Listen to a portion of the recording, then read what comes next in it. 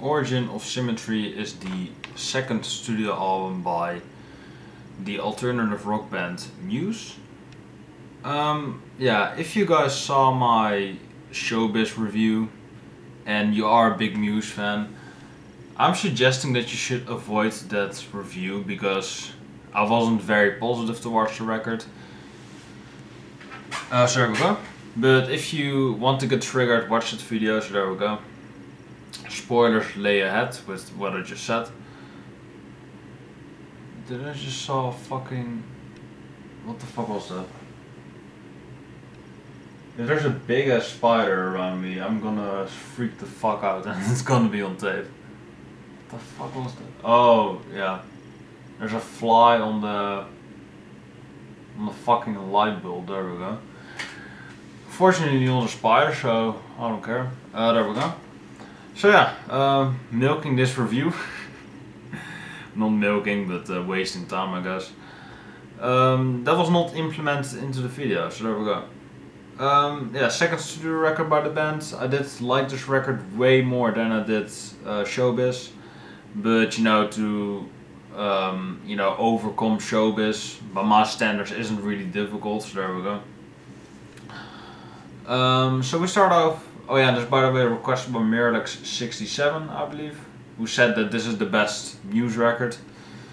So high expectations right there. Well, not really, but still had a little bit of expectation for this record. So we have Newborn, and this is without a doubt, yeah, this is probably the best song of the record. Unfortunately, Muse always blows their load on the debut or on, you know, the debut song. They also did it on oh, you probably see the fly by now, really. Fuck it, I'm gonna leave it in.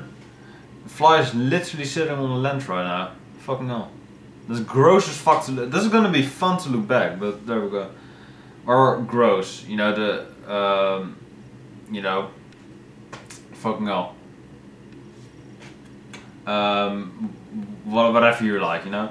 But Newborn, yeah, it's flying away. Fucking fly. Newborn is a great song. Fucking hell, so professional. Newborn is a great song. I really like the metallic edges that the song has. I really like that it's sort of a newborn Muse in a way.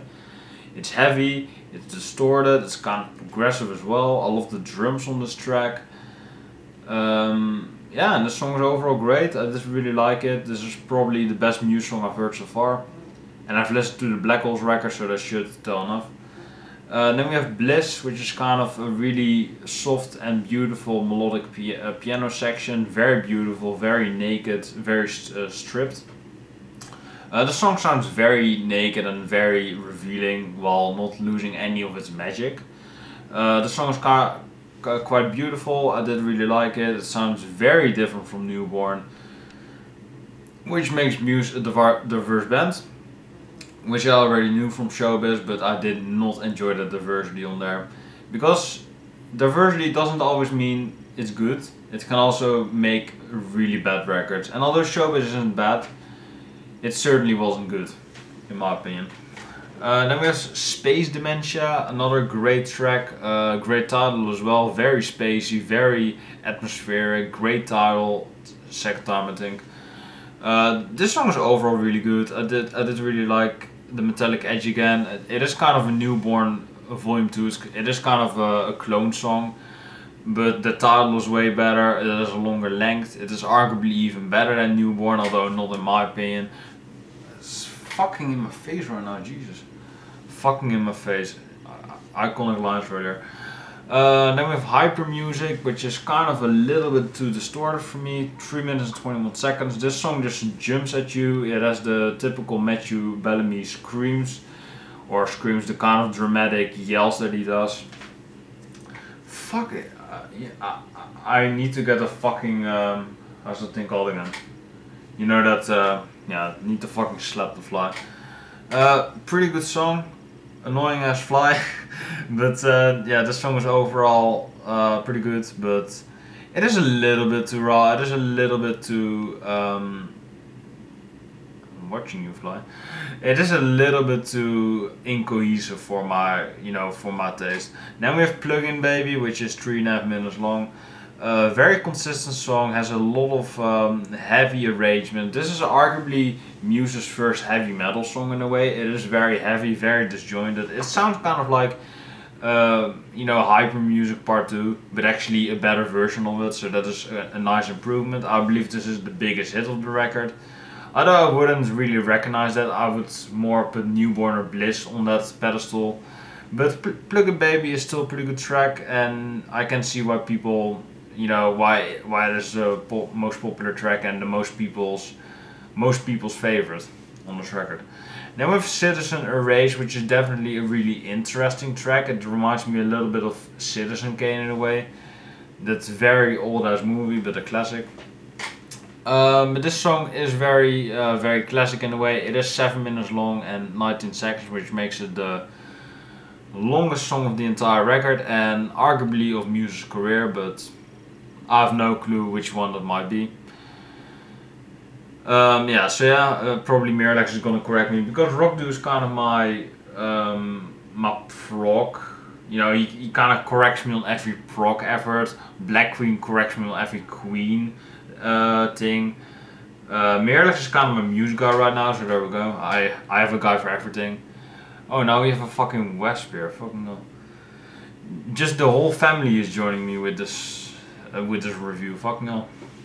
The whole Bug family, or however you want to call it. Pretty great track. I think the length is great. I think it's way up there with the first 5 songs. So arguably the first side of this record is flawless in a way. Although I wouldn't say that it is near flawless though. It is a great first half. Then we get into the second side of the record, and I said first side because the first side was brilliant in my opinion. But the second side is a little bit F for me. Micro Cuts was alright, 3.5 minutes long. It kind of repeats the success of the first side, not really a lot going on there. Screenager is a really interesting title, 4 minutes and 20 seconds long. This song probably is kind of a modern betrayal of teenagers that are at the screens all the time. I think it is a clever title. The song is clever as well. It has some nice musical passages going on with it. But overall I think the title is a little bit retarded. I think that Porcupine Tree did it way better with Fear of a Blank Planet, one of my all-time favorite records. Which portrayed, the Screenager thing way better than Muse did on here, so there we go. And I think the title is also retarded as fuck. And Porcupine Tree actually made a record that was a reference to a rap record, which I hate, Fear of a Black Planet. And they made it an actual good record, Fear of a Blank Planet, which is fucking great. I love that record. But that's probably no surprise. Then we have Darkshines. Every fucking opportunity I have to mention that band, fucking hell, I do it. But Darkshines, very interesting track, very heavy, very dark, very beautiful title. Darkshine sounds very good. The song is overall very edgy, very edgelord and stuff like that. But it is a good song. Not every song that is edgy is bad. You have some good songs like Darkshines, which is actually pretty good, and you should give it a chance. It is a pretty good song. Now we have Feeling Good, which is arguably the feel-good tune of the record. I didn't really feel this track, although it is a single. And it is probably the most catchy song of the record. I didn't really feel the song. It was alright, but it wasn't the best. And then we have, and it's also the shortest song on the record, 3 minutes and 19 seconds, so it should tell you enough. And then we have the last song, which is a great Black Sabbath song, by the way, which is Megalomania. And I'm actually gonna look up if this was a Black Sabbath song, but I'm pretty sure this is a Black Sabbath song, so there we go. The song overall was kind of tremendous. It was tremendous as in the days. It was a big song for the band, I believe, because it was really big produced. It felt really gigantic on the mix. It felt really gigantic in general, if I can say the damn thing. So this song is overall very good. I did like it a lot, but I cannot help it to to remind myself of the Black Sabbath record Sabotage and their Megalomania, because that song is way better and I think it's fucking amazing. Megalomania, but it's 9 minutes and 46 seconds long, so it kind of destroys Muse's Megalomania on here. which is not really a fair argument to make, I know, but you know, it reminds me of a way better band. Sorry Muse fans, I like Muse, but Black Sabbath is live. Black Sabbath created a fucking genre, and Muse kind of, you know, did already what other artists did in the past, so there we go. But overall, this was a good disc. This was way better than Showbiz, and I think it's actually better than Black Holes. Origin of Symmetry is called the best record in the discography. So this is probably the highest rating that I'm gonna give Muse to this day, which is an 8.5. I believe Absolution is requested by Miralax, or it is about to get requested, I don't know. But I am gonna do the record as well, because I'm generally positive about the band. Because I've given a 7, now a 8 and a 6 last video, so there we go. Good record, probably the best one. So there we go. Hope you've enjoyed this album review. Let me know what you think about Muse and the Origin of Symmetry record. Do you think I should have given it a 10? Although I heavily disagree with that, but you know, 8.5 is still pretty good, so there we go. So let me know what you think about it. Actually, The Guardian gave it a 1 out of 5, so if you want to hate on somebody, hate on The Guardian, not on me. Because I still gave it an 8.5, so fuck off. And Q is kind of the nice guy of the reviewers, which gives everything a 5. I mean, come on now. They mostly give the highest ratings, and they were the only ones to give it a 5, so there we go. A 5 out of 5. I wouldn't give this record a 5, it's like a 4. I would give it a 4, maybe a 4.5 if I'm in a generous mood, so but there we go. Hope you've enjoyed this review. Let me know what you think about this record by Muse. Pretty good, I would say. You know, I've heard better. Not by the band, but by other artists, so there we go.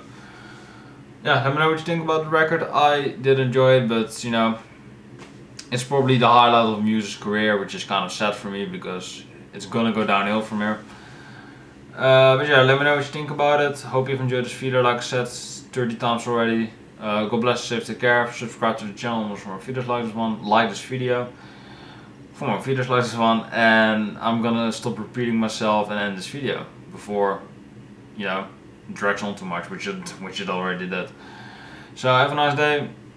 Check out Muse. Let me know what you think about Muse in the comments down below, and I will discuss it with you. God bless, safe, take care, and peace.